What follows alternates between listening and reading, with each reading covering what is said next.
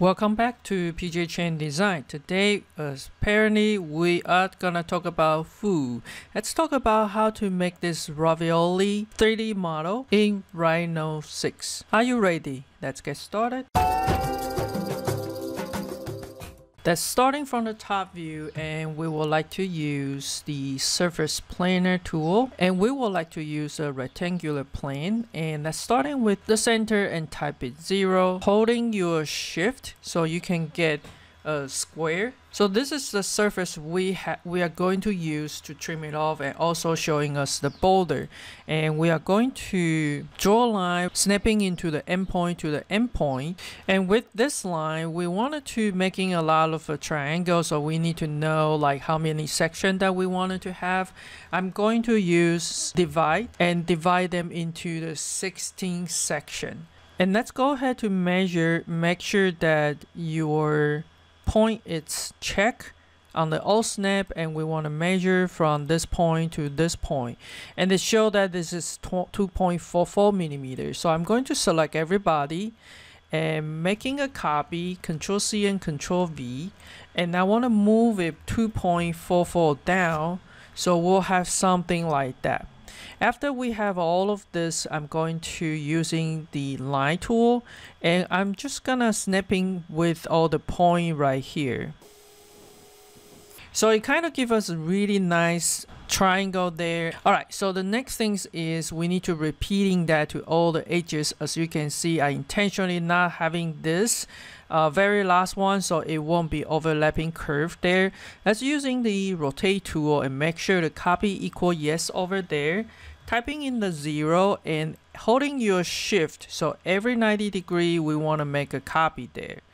Once we have that, let's go ahead to select everybody and join them. So this is like a really sharp angle there. We want to giving a little fillet. The quicker way to do is using the fillet corners, and I'm going to give it like 1. Radius 1 is gonna give us really nice rounded edges there. Let's go ahead to hiding those here, and we will have something like this. If you turn on a control point on this, you only have 4 points to edit. We need to have a lot more points to edit. So let's go ahead to rebuild this surface. And we wanted to do U for 20, V for 20, and degree into 3 on both of them. And make sure the degree 3 is super important here. Let's go ahead to click OK. Alright, so first of all, we need to find all the edges. Simply, we are going to use the trim tool using this one, cutting tool, and then we want to trim the surface around it, so we will get the basic shape there. Let's take a look on all 4 view, and on my top view I want to make sure it's in the wireframe so it's easier for you to choose. So let's go ahead to turn on the control point, and we want to pick it up something like this. And with this, let's go ahead to move it up a little bit, so you will have that kind of a bump over there. Now this might appear to be too machine looking, so in the real life we need to make them a little bit bumpier. So I'm going to kind of tweak it by selecting the point that I have. Maybe here I wanted them to go higher, so it's up to you how you like to play with it to make them look more realistic. As if we turn on the render view, you can see this is not just like a straight line, and you might want to also keep editing. Maybe instead of selecting a square, you can selecting 1 point to pull up and down so they don't look too machine-like.